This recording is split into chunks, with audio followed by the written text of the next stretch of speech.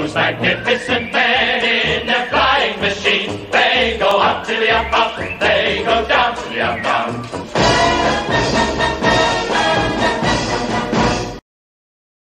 Okay guys, before I start this video, I just apologise because normally I'd have somebody helping me, but due to the lockdown restrictions I'm on my own, so I'm just have to put up with a bit of camera sway and a bit higgledy-pokery with the camera itself because I'm on my own.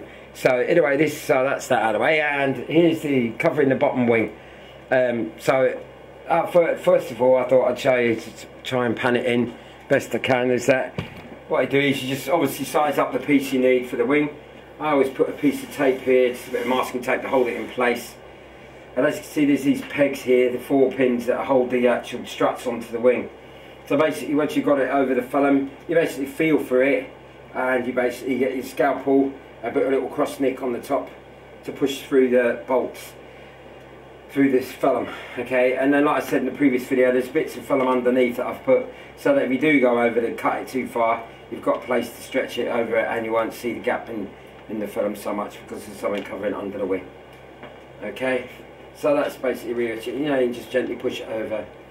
Okay, and that way you've got it in more roughly in position.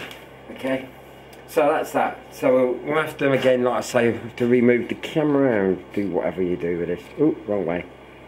So we're just gonna point out the next bit, which is here. So this is the this is concentrating on the edge of the wing.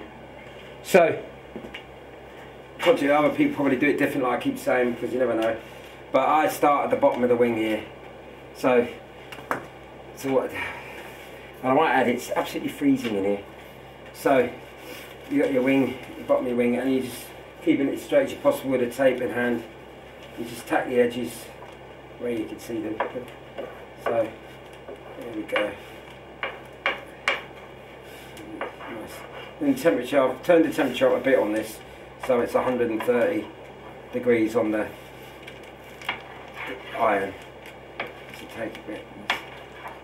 So you're just getting a nice. I always just tack it flat, just try not to get any creases, but they'll come out in a way. But you eventually work around it. I hope they're not in the way. Let's I'll just check something.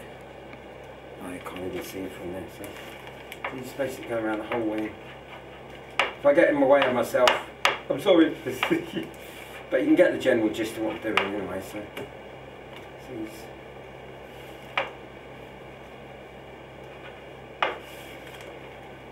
I mean, this is, I believe, people fear this bit the most on covering a wing is the edgings.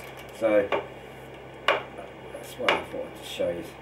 And doing the top wing, this is more or less the same as the bottom, but I always start at the bottom first. Okay, so you get it nice now.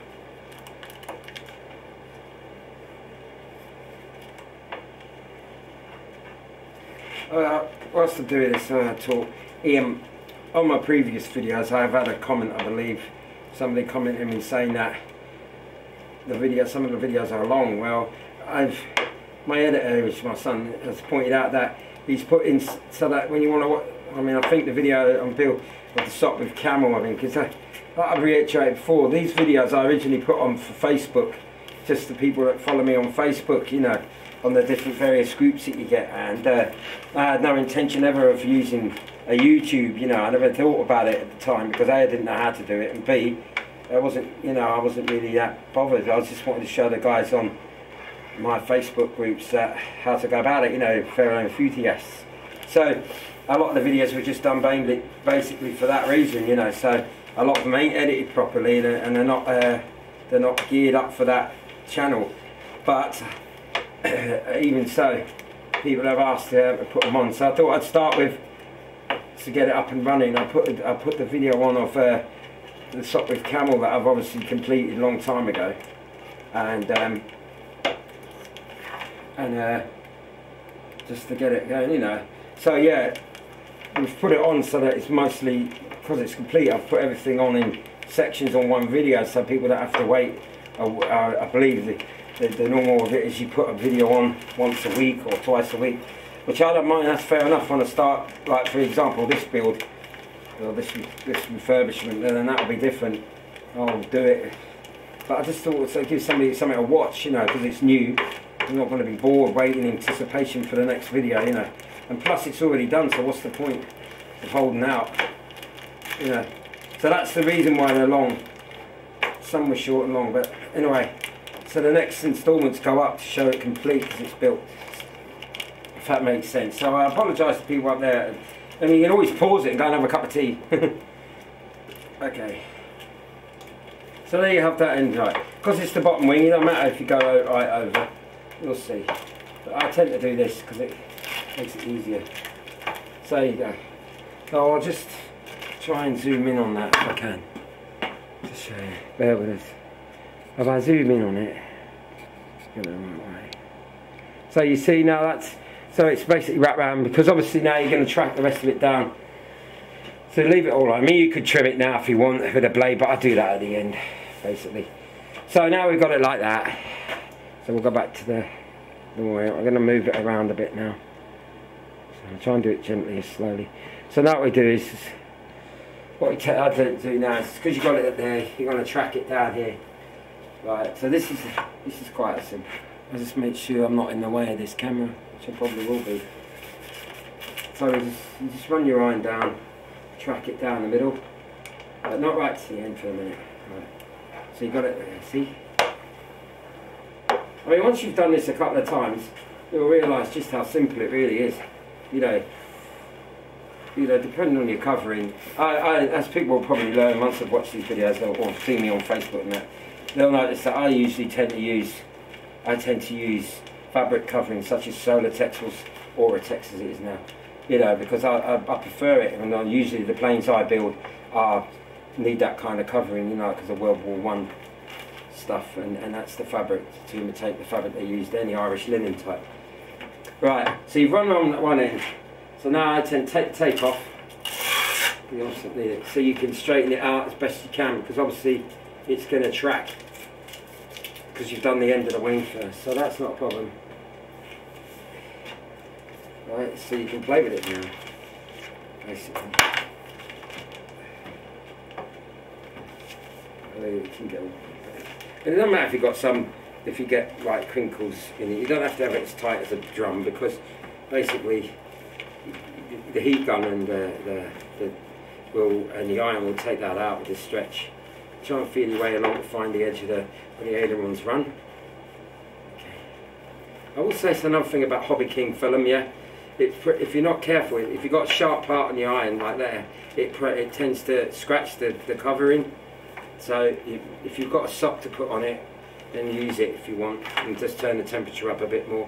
But I'm so used to using it without a sock, you know, and a lot of this is going to be covered over with another set of covering on top, so it doesn't really matter at this point. I didn't want to see it anyway, it might be too yellow. Okay, so there you have it. So you've trapped that in now. Okay, so I mean, you go over it 1,000 times if you want. Let's see, we've got it nice now, so it's a good tack on it.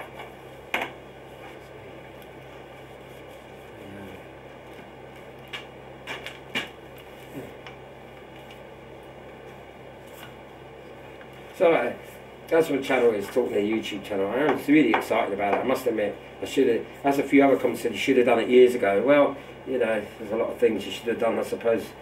But now I've started it. It's nice to get some nice comments, you know, from other fellow builders as well that are on it, which is nice to see, you know.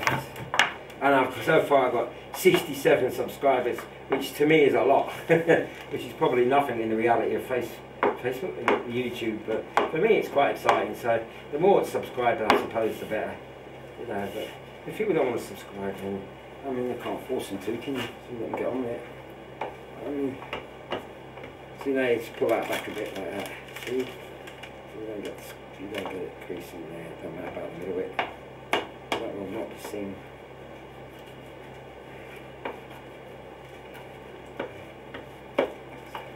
And it don't cost nothing to subscribe anyway, does it? So why bother?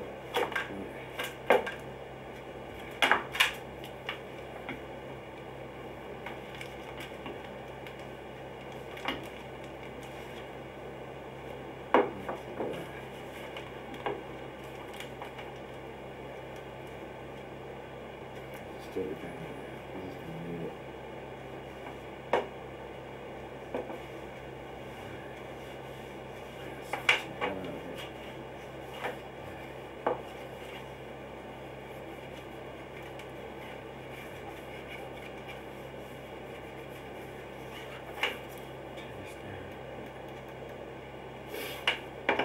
We've got that there, right? So you've got it around the edge now.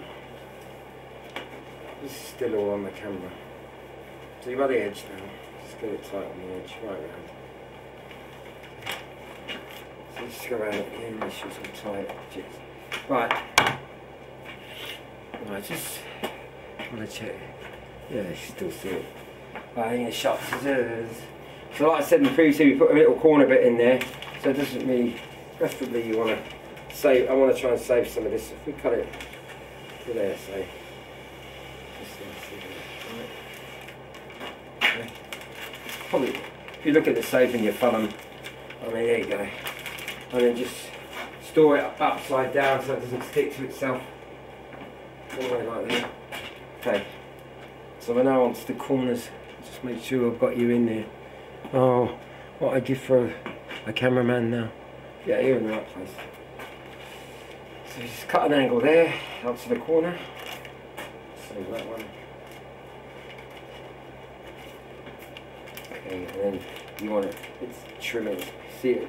The other good thing with this stuff is as well, because the heat's already out on it, it tends to self-adhere to it, you know, to the actual film, like so. So that gives you a chance to get the gun on it.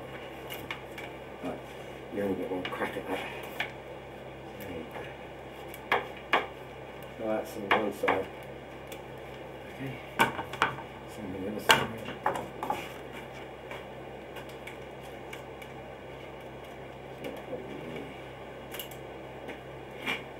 Let's trim the edges there.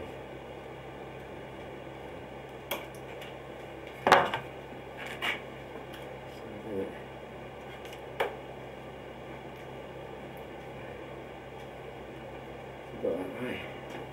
Now the tricky bit is the hinges. So you're going to have, once I tape it over the hinges, so it doesn't really matter here. Right, so you can do it two ways now. If I go this way, it's probably not this way.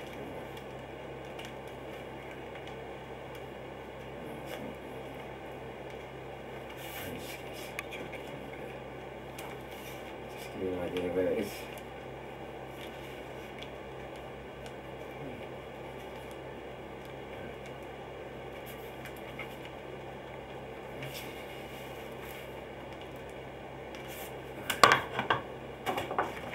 Something to cut it too far because we won't cut the hinges.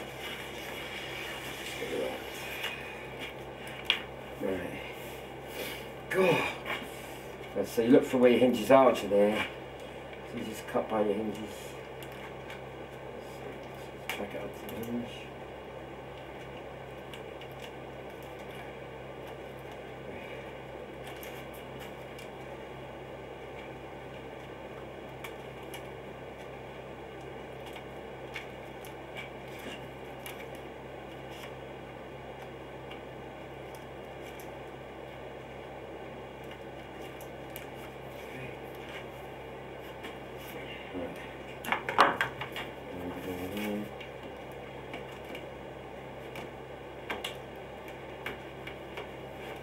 Please.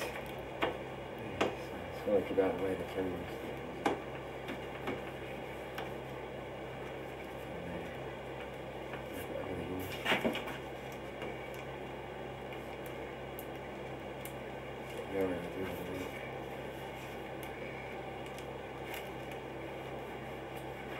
Nearly there. I'm going to tell you something. I might add as well, if you get, you know, expect to be burnt by the iron, right? I think it's like it's just part and deal. If you don't get burnt by the iron, you're either extremely lucky. It's like the old, so it seems just so they get the needle finger, you know, with a pin. But you've, I think you never get used to getting burnt. Don't get me wrong, but after a while, you just accept the inevitability that you're gonna slip, and it just happens. And so just accept it, you know. just prepare yourself even for the eventuality. One day it might happen, and it does sting. Believe me, it stings, but you get used to it. Right, so we've got that.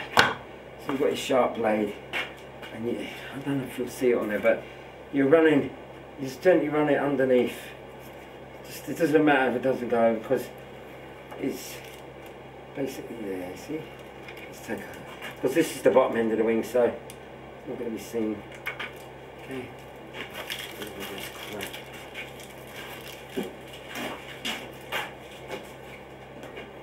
Right, done that.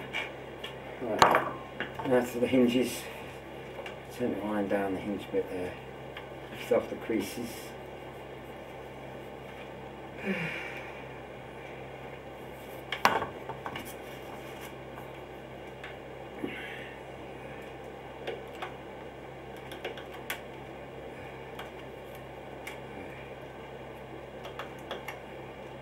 Make sure you've got a sharp blade on these, because you don't want to cut the hinge. I've happened before. Right. Just temper it in, like so.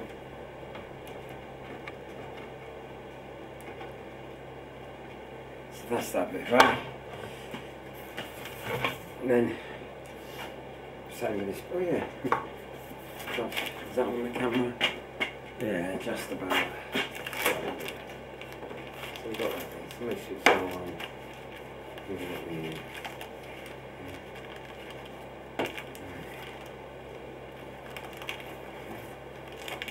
I mean, you can overlap it on the other wing, but it'll show through, and I don't think that looks good. So you just get your blade in. See? Done. You end up line over.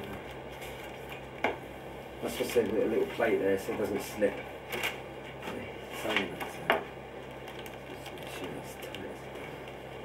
You're just basically repeating the process round and around of the actual area of the wing. But there is bits left to show you. So. Right. So just turn the plane around. Now this is the bit everyone hates. So I'll get in the way now. Sorry. Just getting it done. It's getting cold.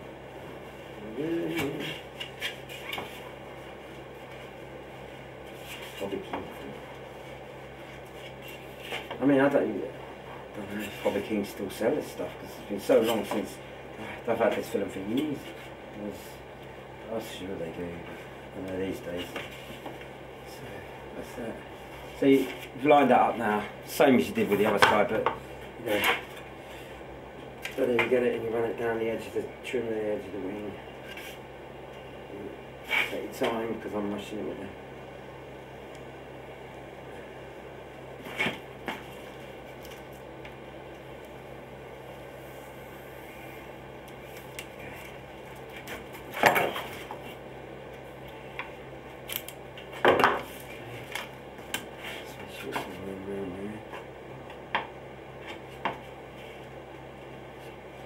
I mean, I might add, someone else asked me, first they asked, I didn't actually build this plane, okay?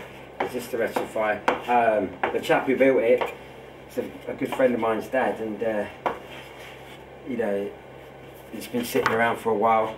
It's the basic history of this, and his son, my mate, asked me if I'd refurbish it for his dad, like, you know, his dad's, shall we say, getting up in age. So, he's done it as an opinion of another fellow builder. He's built, this plane was built somewhere in the 70s, and he's done a lovely job on it, I must admit. You know, and I'm only just repairing bits that have, replacing bits through age that have gone here, you know. I mean, it's 30, 40 years old, so you can see the workmanship that's gone into it originally, and you know, and especially in them days, you didn't have half the fangled stuff we got now. So, you know, fair play. That's all I can say. It's pretty good. And I must say that. I don't want to take credit for that.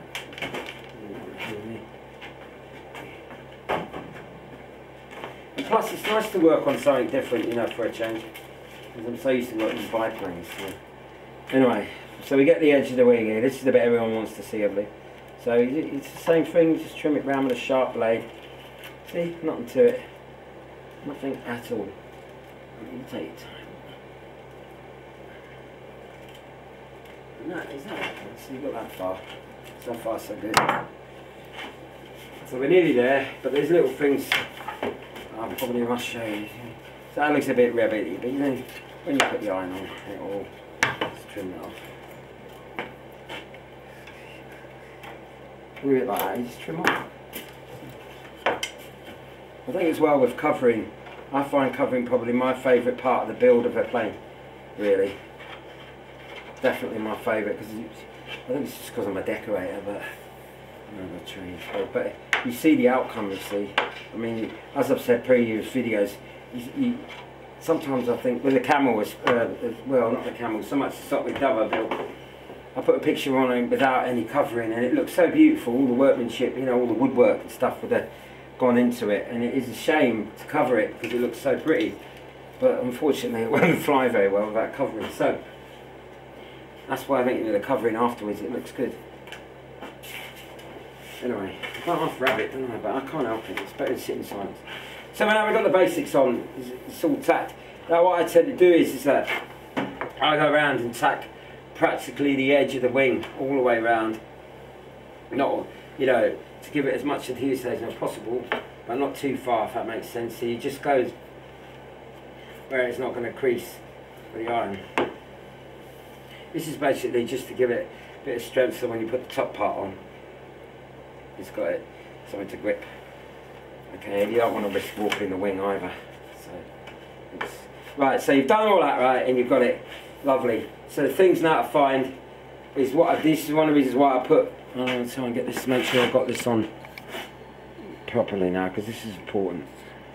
Right, bear with this. Right. The reason I put the bits underneath as well is what I tend to do before I do any heat shrink, is I just tap on, I adhere the bottom piece that I put on underneath the bolts. Right, that little piece of square I showed you on a previous video. Just give it a bit of a tack to the top covering. Okay. And this is because when you go to stretch it with the iron or the gun, it releases the risk of splitting the funnel where the screw's been, when it's cut round the bolt. See what I mean? So it just adheres, gives it a bit of extra strength from its splitting. You know, like bonding two pieces of surfaces together, like two bits of wood. And that's why I do it. So you see, that way it stops it with the heat in case you get too much heat on one spot. Now that's that bit done. So the next thing you've got to do is you've got to trace out what I do. It's probably people do it differently, but for me, there it is. This is where the servo's going. So I tend to, you make the frame around the servo, which is there. Okay. This is where the servo's going. So you don't need to tension that bit yet. Just there. You'll see why. It's just there. Turn the wing upside down. Not breaking it. That sound good, did it? Right. A lot of old. Right. Just make sure I've still got it in there. Right. Not quite. So we'll go back. Come on, Mr. Cameraman. Where are you when you need you? Right. I think I'm in.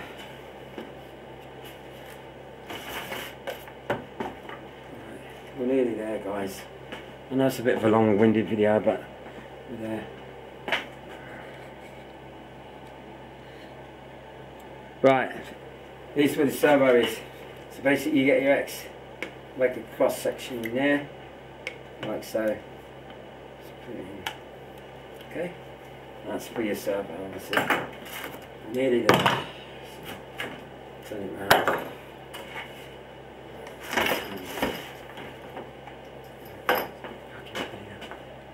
Right there, right, so, and then basically you've got it there, so you just fold that back onto the framework, if we insert so. That's that. Right. You've got that there. See? That. Turn it back round. And then the little tail ends, you just tap down the tail ends with the iron so you've got its gripped before we put the servo in. That's why I got it in there. It don't really matter, you do it. And there you have it. Okay. So that's that. It's all done. Every hole's there it's meant to be. Right, and that's where you have it. And there's your wing covered. Now, my golden rule, as everyone knows, if you've been watching before, is how many other builders tend to think, right, let's just heat shrink it all and do it now. Whereas I won't do that, you see. I'm going to put the servo in, like I did on the other side, and bolt that in to make sure it's all working. You know, both servos work. And then I cover the top wing, doing the edge because it's all sealed. And now my golden rule to myself is basically, then you heat shrink both sides at once, you know. So that way it reduces the risk of warping the wing. I suppose others would say it wouldn't warp, but I don't want to take that chance. So, and to be honest with you, in all the years I've been doing this, I've never had one wing warping me once through covering like the way I do it. So I'd say for myself only, it's a proven theory for myself, you know. So there you have it. So there's similar to that. I think that's basically the wing covered. The best I can do. Let's just make sure it's back there. Okay. Again, I apologise for the video standard, but when you've got on me, it's difficult. So that's that, ready to be heat shrunk when I've put the top covering on. So whilst I'm at it, save doing another video of covering, because that's a pointless issue. The difference with doing the top covering on the top wing is that when I started on the edges on the end, because it's going to be one whole sheet, you basically cover it again, you just measure the whole lot and give yourself access at the end. But because it's got a bevel in it, like the dihedral even, you really want to start in the middle and work out. It's just reverse of what you're doing there, really, you know. And that's basically it. You just tack it. So you've got a gun, just roughly. You get your piece here, and you can either start in the middle and tack it and work out. You know, because obviously this bit's going to be seen, so you want this as tidy as possible, you know. So you start a bit and then you work out, and then when you get to the end, you are just playing with it. You just let it go round, you know, tack at the very top just slightly, you know, and then work your way around, you know, and you won't get any creases. And if you do get a crease, you just pull it back and just keep doing it, you know. I mean, you can try and do it the other way like we did on the previous bottom wing, start there and do the whole sheet right down, but you're still going to have the same problem the other end. So you basically start in the middle, get it all nice and square, and then go for it, okay? So, you know, that should be it. I might do a video of the end bit to show you how I do it, so that it sort of alleviates the issues. Okay, so that's that, ladies and gentlemen. So I'm off to work now, I believe. So, okay, right then. Right, and everybody stay safe, especially in Britain where we're in this major lockdown lark. Okay, and everywhere else actually, for that matter of fact. Alright, bye. Those magnificent men, those magnificent men, those magnificent men.